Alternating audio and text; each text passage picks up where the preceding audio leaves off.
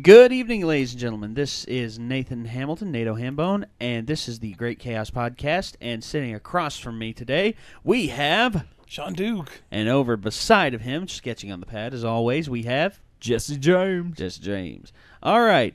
Well, gentlemen, I've heard some very, very strange stories in the news concerning medical, in medicine, medical practice.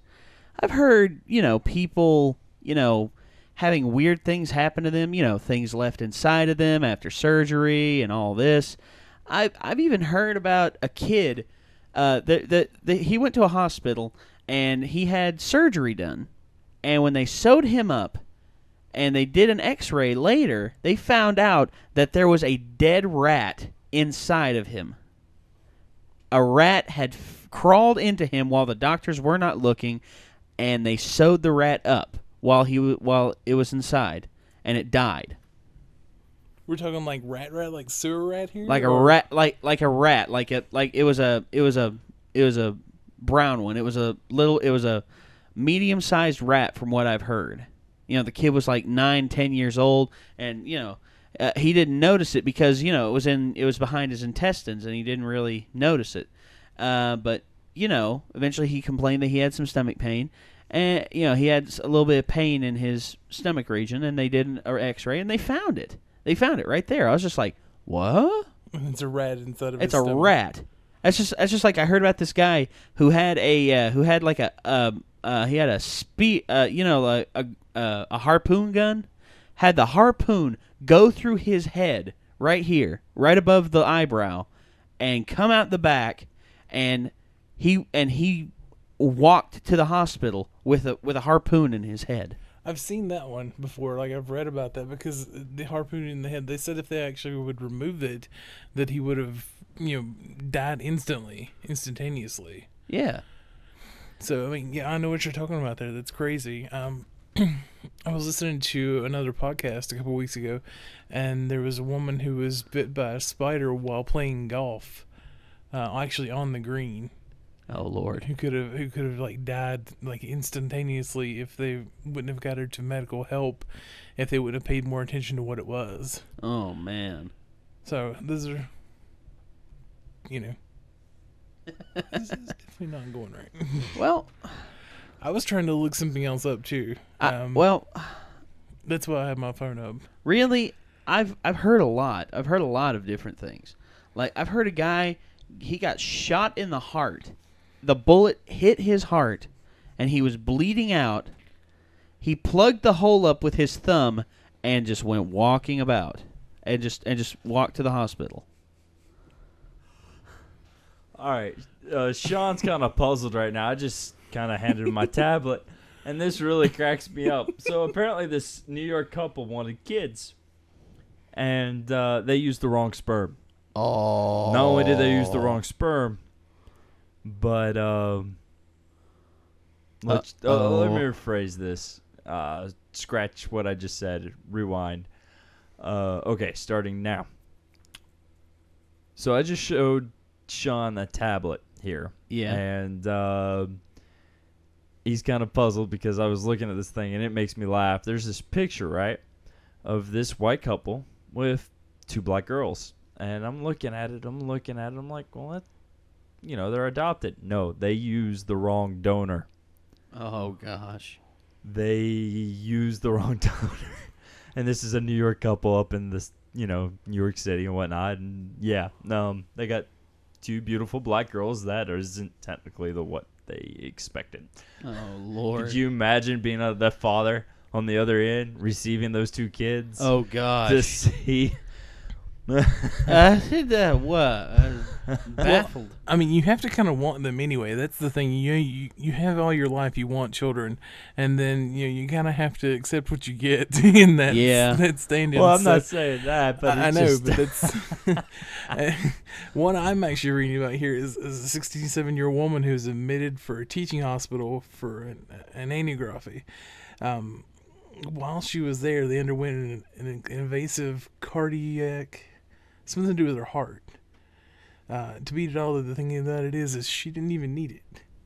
It says here, it's talking about an open heart invasive procedure on the wrong patient. Oh man. So you go to a school for these people who are trying to learn how to do stuff, but they do it on the wrong person, on somebody who doesn't even need it. Oh Lord. And there's things in there about people who have amputated the wrong leg.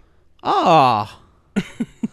It's like, oh, we amputated the wrong leg. Let us get the other one. Oh, better.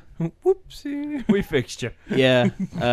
Oh gosh, I read this earlier. I read this earlier this week. There was a woman who was pregnant for over 30 years. Get this. She had a miscarriage, but she was not aware that she was pregnant. She had a baby inside of her. It had died, and it had her body had calcified it. Zombie baby. And oh gosh, every time someone says that, I always remember that scene from the new Dawn of the remake of Dawn of the Dead, where the baby wakes up and just goes, boom. Yeah. I was just like, oh man. There's that one, and then there's the other one. I think it was in Dead Alive or whatever, where the baby was Oh killed yeah, with the psycho lawnmower. baby. It's like, yeah. Yeah. Yeah, I remember that little son of a gun. He was a naughty boy. But anyway, anyway, she found this baby inside of. They went in, because she had a mass right here, and she was afraid, she might have, it might be a cancerous build. Turns out it was a fetus that had been stuck there for 30 years. That's why she was unable to get pregnant. And the pad of doom has revealed itself again, and Sean is I'm gonna let Sean staring take this one quite over. intently at it. Sean, what are your thoughts of what you are looking at? Should I really be reading this? He is having second thoughts. What do we have? So, this guy goes in for some sort of surgery, and the doctor actually snips off his favorite appendix. Oh no, Appendage. appendage. There we go, appendage. Yeah, I That's was about to say even the better. appendix is kind of useless. Yeah, If they took my appendix, I'd be like, oh, okay. yeah. Well, they took his appendage, his favorite appendage, and Oh, gosh. apparently he was so frustrated and ticked, he kept on chopping. It says here, not only did they slice off the male organ, but proceeded to chop it into small pieces in front of a stunned nursing staff. His staff said the doctor had been under stress and lost his temper when he accidentally cut the patient's urinary channel. So not only did he cut the urinary channel, he went in and cut the penis off. And then slice it into smaller pieces. Now, the thing that's strange about this, though, is they've taken a picture, not of the gentleman's organ, but it's of a quaint-looking barbecue sandwich or like sausage under it, and then they've done something wrapped in bacon that looks like a phallic symbol with it.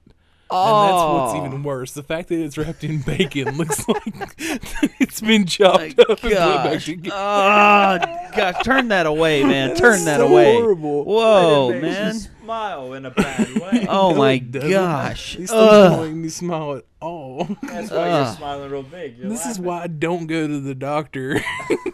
I go to wonders. the doctor only when necessary. I end up going to the dentist a lot, but I don't go to the I'll tell you the what, if I go to doctor. the doctor and I have to get something amputated, I'm going to make sure I write all over it. Amputate this one. This one. Pain ends here. Pain ends here. Amputate, then be done with it. I'm here with stupid. I'm here. Leave me. Or you can just have a shirt that's pointing at the appendage that's not working. Just be like, this one doesn't work. Broke Fix it. Oh, Lord. I need you to rejuvenate my Spetzer valve. Oh, Lord. Oh, Lord. Shoot. Oh, Lord. But Bob, there's a shortage in blinker fluid. oh, Lord.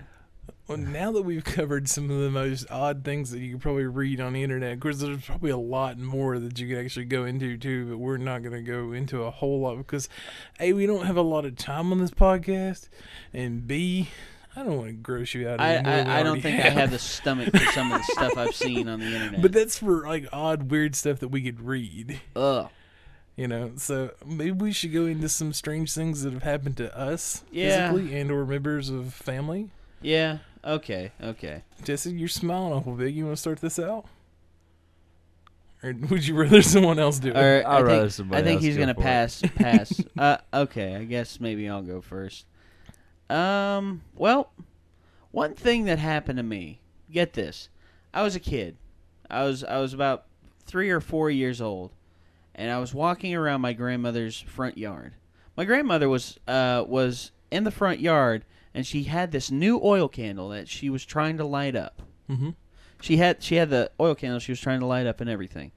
And me, I was walking around outside barefooted. I was a kid. I was walking around in the grass, climbing up the tree, hanging off the limb, hanging upside down and all that like a stupid kid.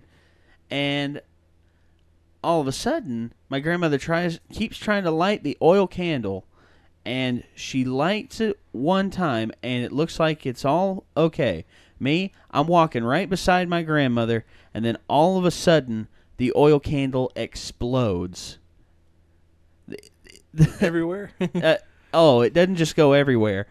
It goes all over my right leg and foot. So is this like scalding material or It's burning oil, dude. it's going? Huh? It's like flame shooting through the air at your leg. It's more like napalm. Flame on! It's Flame more. on. Oh yeah, go on, dude. I swear, Pyro! I don't remember much from that time of my life, but I do remember that, and in agonizing fashion. I remember when that thing exploded. I remember just searing pain and looking at my leg on fire and seeing it burn. And then my grandmother picked me up and ran me over to the water spigot and poured ice cold water on it.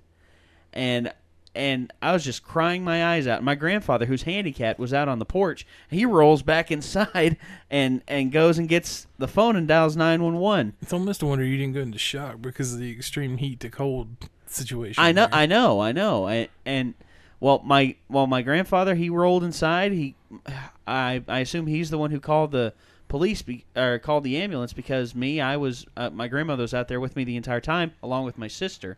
And anyway, I just remember, the ambulance coming up, them putting me on a gurney, and, them asking me all these questions like, what's your name? What's your name? And I'm telling them my name and all this, how old I am and all this. They're trying to calm me down. Mm-hmm. And then next thing you know, everything goes blank. And then I wake up in a hospital bed. My foot is elevated above me, and it's wrapped in bandages, and the bandages are are spattered with, there's little spatters of blood. Entrails. Yeah. And I was just looking at it. Turns out I had 2nd and 3rd degree burns all over my leg and foot. Ooh. And as a matter of fact, it was so bad they had to cut off some of the pieces of skin in between my toes because it burned so bad. It's very interesting. And that's probably the worst injury other than my knee playing football, I've ever really had. That's the one that sticks out the most because just the searing pain, gosh. I can't really, I don't really have a major injury to speak of. I've only had like one injury in my life physically. One that I had to go to the doctor for. I was actually standing on top of a cinder block rocking back and forth while my dad was working on a vehicle, and I fell off of it and bent my arm up under my weight as I came down and broke my left wrist. Ooh. So that's the only major medical injury I've had to go to the doctor for. I do know one day I was at a local arcade back in my hometown, and we caught somebody out in front that we knew, and we were trying to catch a ride with him in the back of his pickup truck. Oh, Lord. Well, before he could, before I could get into the back of the truck fully, and or maybe I told him to go on anyway as I was climbing in, he pulls out while I'm still holding on to the top of the tailgate with my feet on the bumper. Next thing I know, my feet are dragging, and I hit my chin on the bumper going down and let go as he's pulling me. Oh, Lord. So you think I have a beard now? I had a full-on purple bruise beard. Oh, man. At that point in time for probably a good month. Oh, Lord, man. Phew. So those are some odd, stupid things I've done. I talked about this earlier. I swallowed a worry stone one day to go ahead and tell you how dated this is. I was getting up to take a video out of the VCR and put it into a rewinder. Yeah. And because you're not supposed to rewind with the VCR. You have to rewind with the rewinder, Yeah. And I suck on weird things sometimes that are like smooth and inanimate, and I just swallowed it. Oh no. Go smoothly down. It did actually. It was like a slippery pill. I had to have an X-ray done on that, and the last time I saw it, it was somewhere in my abdomen, but we never found it again. So, So your best guess is that it's out of you. Not that we know of. Oh no! It's probably Yeah. out of I'm you. sure it's out, and if it's not, that maybe it's baffling to me because it's years ago. So Yeah. I'm sure it's gone now. Yeah, my swallowed It's a battery in dormant. the same fashion. I swallowed a battery in the same fashion, and that wasn't very fun. What were you actually doing when you swallowed it, though? I was at my grandparents'. Bad things happen at my grandparents' house apparently. I can tell. But anyway, I was at my We grandparents' don't house. need no childproof. And my sister, actually, this battery was out in my sister's room. It was from one of her old toys. It was from one of her old, little wind-up dolls and all this, and and me, I was like, huh, and me, I just grabbed the battery and just put it in my mouth and just, started walking down the hallway like I had a cigar in my mouth, like, yeah, see, yeah, yeah, see. So that's how it got to your mouth. Yeah, well, and then all of a sudden, I was just laying down in the bed, and then all of a sudden, I'm laying there on the bed in the bedroom I was staying in at my grandparents', and then all of a sudden, my sister gets a smart idea to come in, and she just starts banging on the door, and me, I come up real fast, and before I know it, gulp. Like a Slim Jim. Yeah, next thing you know, I don't realize what's happened. I start thinking to myself, well, maybe I spit it out. Maybe it didn't go down. And then I look around all around the room. It's nowhere to be found. And then all of a sudden, I realize, oh my God, I just swallowed a battery. and my sister, she's like looking at me like, what the heck is wrong with him? And I tell her, I'm like, Ashley, I swallowed a battery. And she just starts laughing. She's like, So why did you eat a battery? Why did you eat a battery for? I'm like, Ashley, I didn't mean to. You scared me. And she's like, you ate a battery. You ate a battery. It's odd that you and I share these things in common because we both swallowed something odd. And I actually have a burn, too, that I forgot about. I actually have a webbed thumb and burn where a cousin of mine closed it in a stove while she was cooking one day. Oh, no. And I was apparently real little because I don't remember this. Apparently I was in a walker or something and they just closed it in there. And now one hand's webbed and the other one's not. So Yeah. it's so funny though that we both have weird burns and weird swallowing stories. Oh, Lord. But, you both swallow. Whoa. In in that sense, I guess. Yeah, I had to say I guess. it. You all left it open. I'm sorry. Oh, yeah, we did leave it open-ended. I mean, he has to chime in every now and again. But Pretty soon we're going to find out what strange things have happened to Jesse because Nate and I have been talking about it already. oh, yeah. That's 2 down, 1 to go. But, of course, if Jesse doesn't want to talk about it, he can draw. Well, that's the draw funny wimp thing. card. I can honestly say I've never truly swallowed anything I wasn't supposed to swallow. Okay. I could say I haven't really done anything to the point where it hurt me. And if it should have hurt me, I didn't get hurt. So, but everything else that's put me in the hospital has been actually something I was born with. Oh, no. So, once again, that doesn't really factor into what y'all are talking about. The only thing I could say that would be my fault of being putting myself in the hospital for a broken bone was my smart ass in the 1st grade thought it'd be, it's cold outside. I could wear gloves and climb on the monkey bars. Sounds like a great idea. That sounds amazing, don't it? Let me tell you something. Well, that way your hands don't stick to them. Exactly, and Triple dog dare it'd you. be different if it had, like, nowadays the gloves have that rubber on it. Some. Yeah, almost all of them now. Even gloves now that have like touch parts Yeah. on them where you can use your fingers Yeah. on your cell phones and tablets. Yeah, well, if they would have had that, in first grade, probably would have been okay. But for kid gloves, nah, those things are so soft. It's softer than a baby's boom. Yeah. But that's what threw me.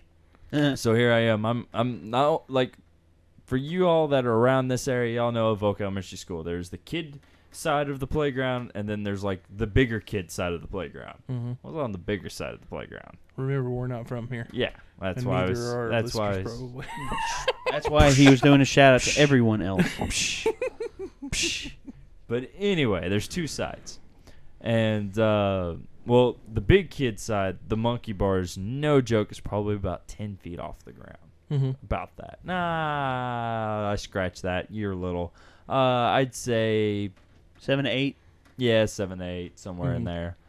And so I fell. Glove slip. It's cold out. What And did you break? I broke my wrist. Seems like you would have broke something other than your wrist because you're. It's how I landed. See, I was taught at a real young age on how to climb fences. So for the most part, I know how to fall and roll. Well, in this case, since I knew I wasn't as high as my normal fence jumping, I didn't have to do all the rolling. So immediately I put, my hands down. I should have rolled, but, didn't think that. Immediately stopped myself and broke my right wrist. Oh, man. Hmm. Phew. So yours was your right, mine was my left. That's really weird. But everything else that's been broken because of born with issues, left side. All right, one more quick topic. Nate, strangest feeling you've ever had? Strangest feeling I've ever had. Physical, inanimate, whatever. Well, strangest feeling I've ever had is, probably,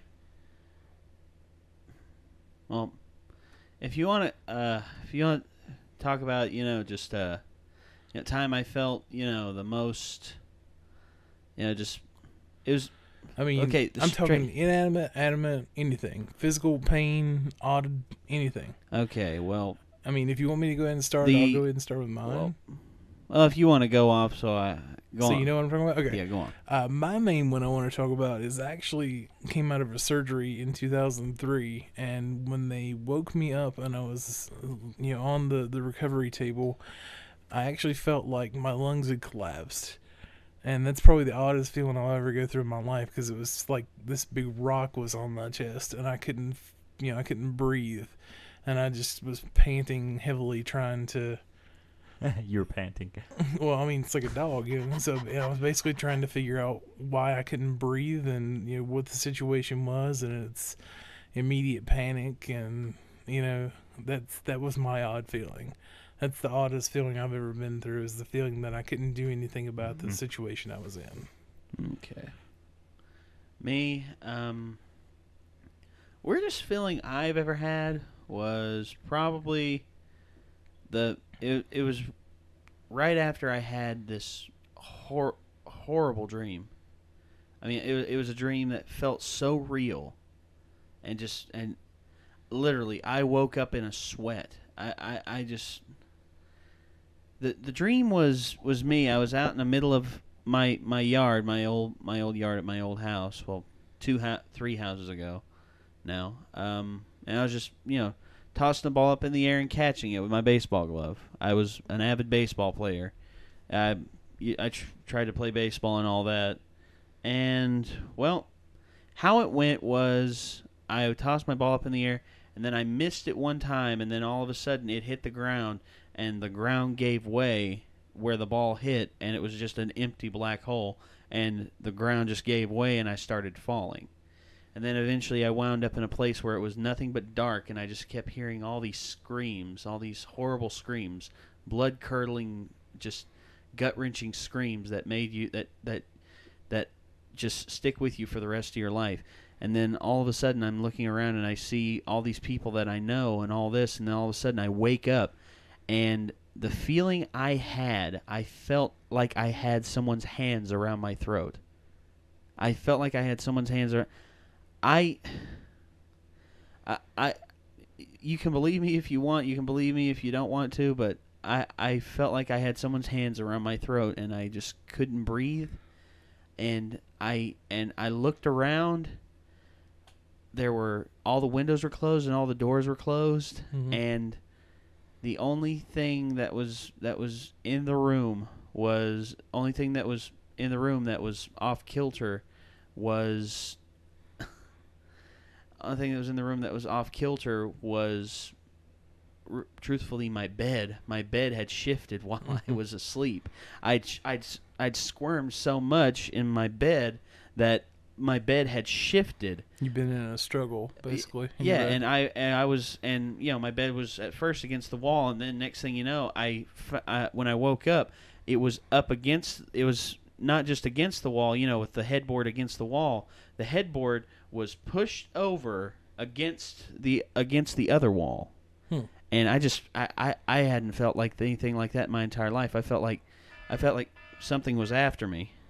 And they say when you actually land in a dream, if you're falling, that's when you're either don't wake up and you've died, or you're on the verge of dying. And then you may die soon. So be glad you didn't die. Oh yeah. Yet. Jesse, thank do you have for a that quick vote of feeling confidence about that, real quick? Quick feeling, really fast. I have to say, it's been forever. I used to get these real bad fear phobias.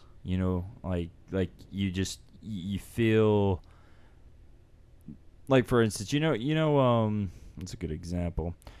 Do y'all ever get the feeling where if you go out of town or you do something that might be the last time you're in town? Like, yeah, like I might not come back. Yeah. Oh, I used to get that all the time. And then I got out of that fear, out of that phobia, but I used to have this real bad nightmare when I was a kid. And it's kind of funny, and I kind of want to do something with this later down the road, but I don't know. We'll see. But it's about these aliens, and this dream was so realistic. I swore it happened. It was like they were coming to abduct us, and this was shortly after we moved into the new house. They were coming to abduct us, and we were, and there's no way to escape. Like almost every dream, they got us. And then when I moved to Florida, we moved back to Florida, and I haven't had that dream in years. Well, I was in high school. Ended up having this dream again. But this time, you've met Wes. Nathan, unfortunately, hasn't met Wes, but as Sean could tell you, me and Wes, we're a little on the crazy side. Nothing bad, like, oh my God, they do drugs. It's more like fun times, just running around having fun and not really doing anything stupid. The only thing I have to say we've done stupid is, like, for instance, Sean brought this to my attention. I didn't even think about it until he brought it to my attention. We were jumping on the dam in a windstorm, pretty much. Toward the wind. Yeah, toward the wind. Toward the wind, toward a cliff. Yeah. And but that's what made it kind of funny and kind of scary at the same time. Well, anyway. So I had this nightmare when I was in Florida. But what made it weird and ironic, it's same setting, different house, but same scenario. Except this time, me and Wes found a way to hack one of their vehicles. And get away? Well, not even get away. We started using it against them. Now, I mean, for you guys of my friends that know Wes and me, it totally is something we would do, and it's most likely something that'd just be insane. But could you, Sean, just tell me, could you imagine me and Wes getting a hold? Full on see it happening. And just, could you imagine how bad that'd be? So it started out being a feeling of not being able to escape, but then ended up being a feeling of accomplishment. Yeah, like you could do anything. Like, screw everything. The sky is the limit, literally. Awesome. Yeah. That's really neat. Yeah. that is. It actually turned you around and made you feel a lot better. That is awesome. Yeah, like it started off as like a nasty fear. I mean, like to the point where I woke up and I saw this. Do y'all remember the Buddy doll? The one that was in Child's Play? No. It's a spin-off the one of Child's Play. You mean like My Buddy? Yeah. Not and Kid Sister? Yeah. Yeah. Yeah, it's the spin-off of that. Right. Chucky is. Well, I remember one night, really quick, because this is kind of going the same thing. Okay. One night, I've had this thing since I was little. I've had it since Florida. Well, one night I saw Chucky on the TV. Mm-hmm. Freaked me the heck out. Well, this is when we were having those alien scenarios, when I was having those alien dreams. So I'd wake up to this thing across the room staring me down, man. You want to talk about a little That's kid? uncomfortable. Yeah, I picked that thing up. I don't know how many times I stuck it in the hallway and closed my door. No joke. And then I think it was Dad or Mom. Why is Buddy in the hall? I'm like, he doesn't like me anymore. You have a reoccurring dream about aliens. I have a reoccurring dream about people robbing me, like breaking into my apartment. Well, where you live, I Yeah. would too. Yeah, probably. Yeah, it's ghetto fabulous. I'd either have that or I'd have those alien dreams again. Except this time it wouldn't be an accomplishment. Oh, Lord. Yeah, well.